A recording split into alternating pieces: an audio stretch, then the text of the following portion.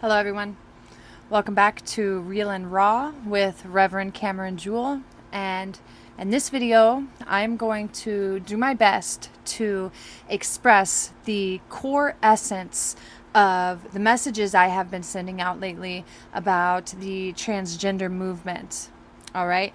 And I do believe that the core essence has been lost in the frustration of everything that is going on. Because it's all new. And a lot of it doesn't make sense, and it also feels that a lot of it is being pushed onto us. However, I want to make some things very, very clear, because whether I wasn't relaying my message properly or it's just being manipulated because it doesn't align with the mainstream narrative, I want to make something very, very clear. A few things. One, I am not saying that there's anything wrong with trans men and trans women. It's not what I'm saying. What I'm saying is that I'm talking about the children. The children are my focal point. Let grown adults do what they want to do. They want to sterilize themselves, sterilize themselves. They want to chop parts of their bodies off and sew other parts on. Let them do that. That's their choice. And I'm all for it. However, what I'm not for is this ideology being pushed onto children. Why aren't we just allowing children to be children? If a little boy wants to wear a pink dress and put on makeup and walk and talk in a certain way, let him do that.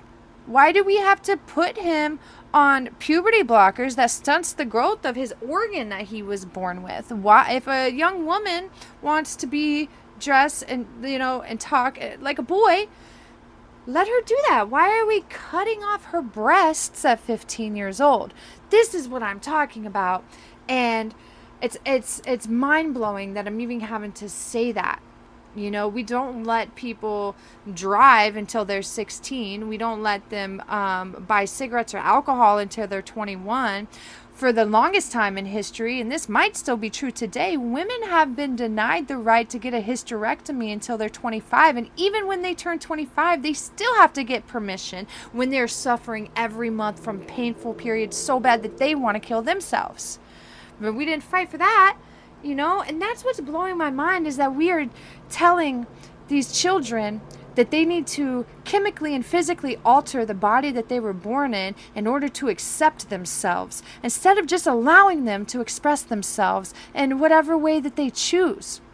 We are creating lifelong pharmaceutical customers.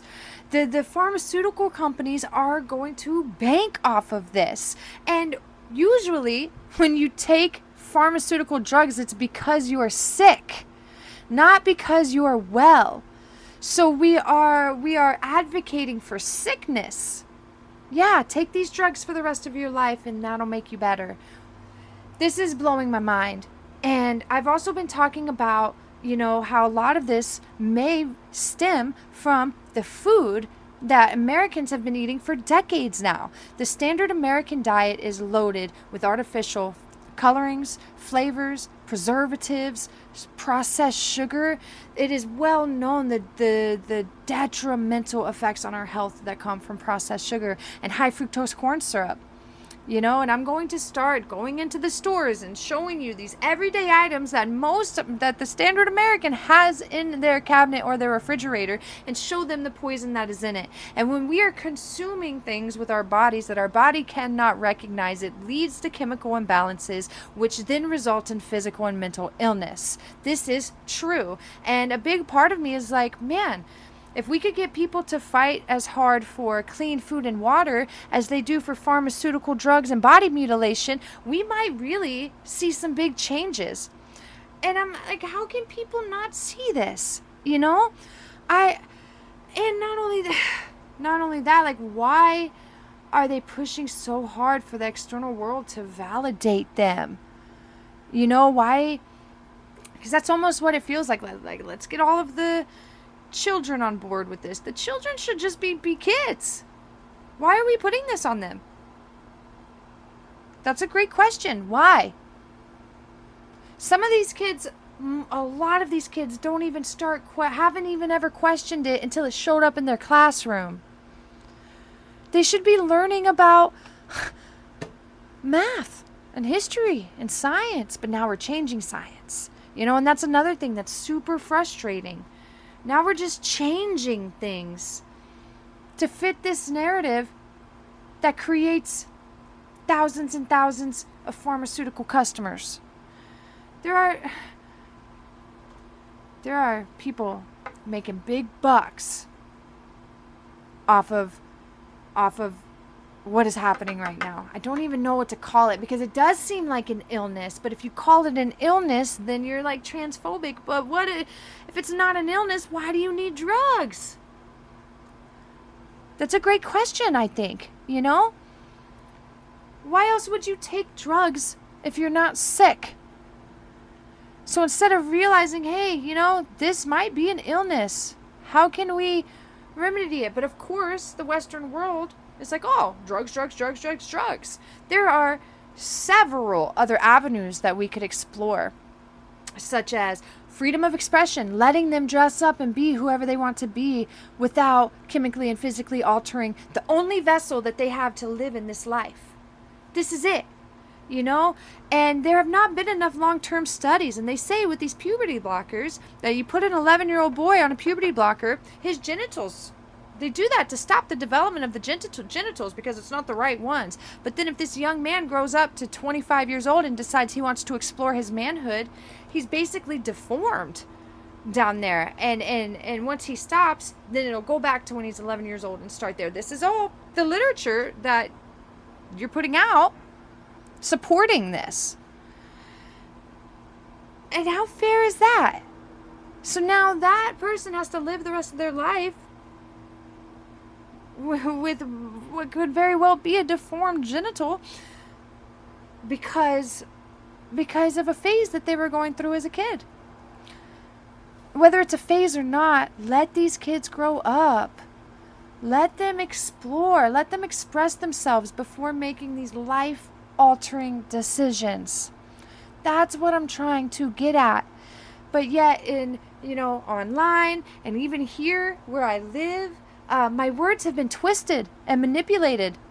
You know, I worked with a trans woman for not too long, but this trans woman would leave the job without doing any of her side work. And it would put us in the weeds. I would come in after her and have the night shift, and it would put us in the weeds. And so one day I said, hey, could you fill the ice bin and stock the to-goes before you leave, please? And then she went to the manager and said that I was attacking her because I'm transphobic. I was kind, and I tried to be kind to her, and she was very rude to me. But now I'm transphobic. It's like, it's getting really weird and really tricky out here, which is why I also give myself grace as I'm learning to talk about this stuff, because it's all very new. And none of us are perfect, you know? When I'm getting attacked by people, I get defensive. I called one girl delusional. She acted like the whole world was over because I called her delusional. Because there's male and there's female when it comes to biological sexes. You can make as many genders up as you want, but there's male and there's female. What about dogs? What about cats? What about horses? What about all these other mammals? And even like birds or lizards. You know what I mean? Lizards might be able to change, but we're not lizards. We're humans. And from the beginning of our time, there has been male and there has been female, and then there have been cases where somebody is born with both, okay? But even when they're born with both, it still falls in the male-female binary. It's not a third biological sex. But now we're changing things. We're changing basic biology. We're changing things to fit this narrative, and if you don't agree with it, then you're a bigot. And I think that's a problem. You know, I know that time is going to tell the truth. And I know that when that truth is revealed, I'm going to be proud of myself for the side that I stood on. That I stood up and I spoke out in defense of our children. To not pump these hardcore pharmaceutical drugs through their precious little systems. To not cut off their body parts before they even had the chance to develop and see who they are, who they might want to be. I'll know that I did not stay quiet and I did not back down. What about you?